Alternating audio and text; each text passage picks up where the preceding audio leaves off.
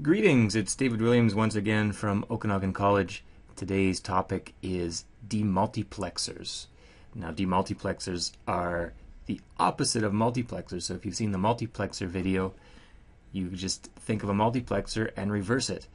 So a demultiplexer has one input and then a select signal that selects which one of the outputs that input gets mapped to. So once again, it is pretty much a switch. And if we take a look at our little circuit here, we've got our one input and it can go to one of these two outputs based on the value of this select signal here. So remember in the multiplexer video, I had a setup like this where there was two sets of two people trying to talk to each other. And so let's say A0 was trying to talk to B0 and A1 was trying to talk to B1. We only had one actual physical connection for our communication channel. So we had a multiplexer over here, and this multiplexer was going to select based on a select signal coming in which one of A0 and A1 was actually connected to the output line. And then over here we had another connection and another select signal that was deciding which one of the connections was made either to B0 or B1 to receive this communication.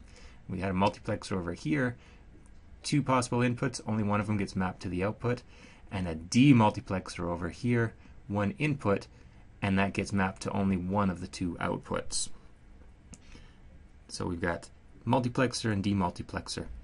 And we have a really simple system here where we're just switching. If let's say these two S signals were switching at the same time, so A0 would talk to B0, and then it would switch to A1 to be able to talk to B1, and switch back and forth, and we'd be able to carry on communication, even though access to the line is only granted for half the time.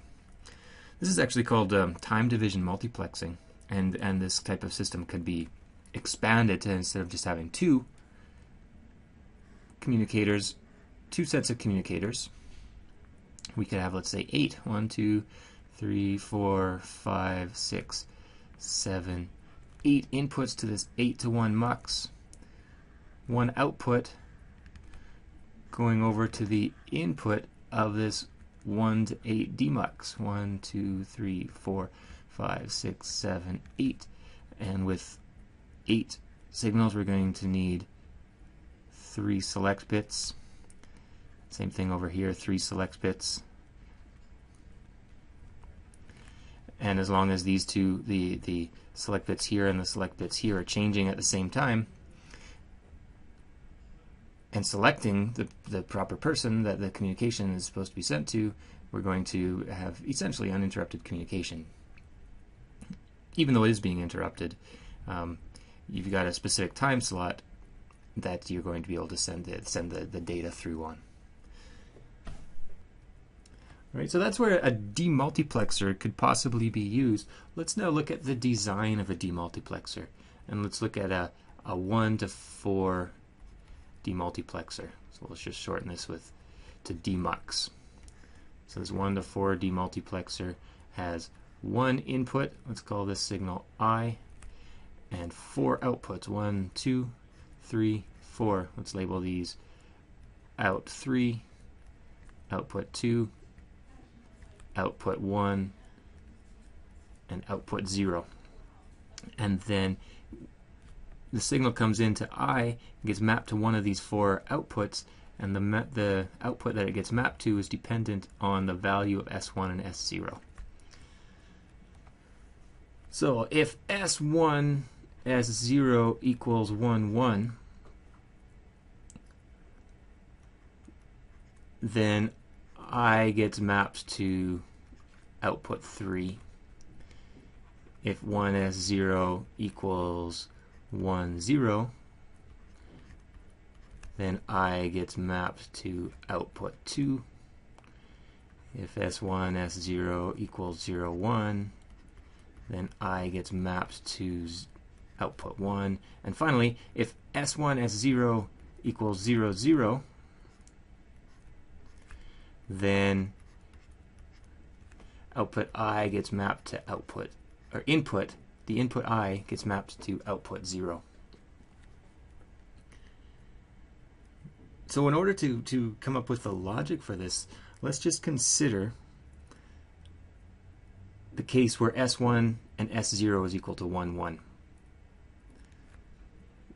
Then the value of output 3, remember output 3 is going to be our output. Output 3 is a 1 if S1 is a 1, if S0 is a 0, and if I is a 1. In all other cases, output 3 will be a 0. Output 3 is supposed to be a 0 if S1, S0 equals 1, 0, 0, 1, or 0, 0. And output 3 will also be a 0 if S1 is 1, S0 is 1, but I, the input data, is a 0. I'm just going to quickly change colors here to distinguish my lines. So following that same basic logic, output 2 is going to be a 1 if S1 is a 1, S0 is a 0, and I is a 1. For any other case, output 2 will be a 0. Output 1 will be a 1 if S1 is a 0, S0 is a 1, and I is a 1. In all other cases, output 1 will be a 0. And finally,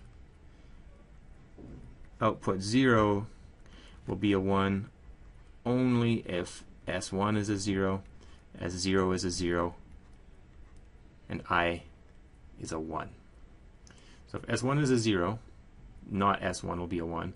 If S0 is a 0, not S0 will be a 1. And of course, if I is a 1, then I is a 1. 1 and 1 and 1 is 1. Makes output 0 a 1.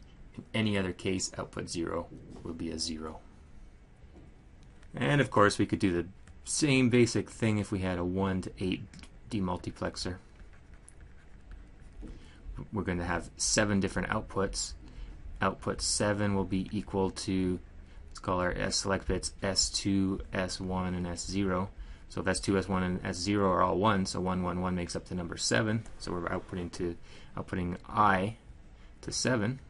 That would be the expression for output 7. Output 6 would be selected if S2, S1 were a 1, but S0 was a 0, and I was a 1. So those values select output 6, and I would determine what value actually gets put on output 6. And you can hopefully figure out what all the other 6 expressions are going to be for output 5 down to output 0. So just a quick introduction, a quick overview of what a demultiplexer is and how you would use a demultiplexer, where you would use a demultiplexer, and finally how you would design the inner workings of a demultiplexer. Hopefully you learned something today, and I will see you in the next video.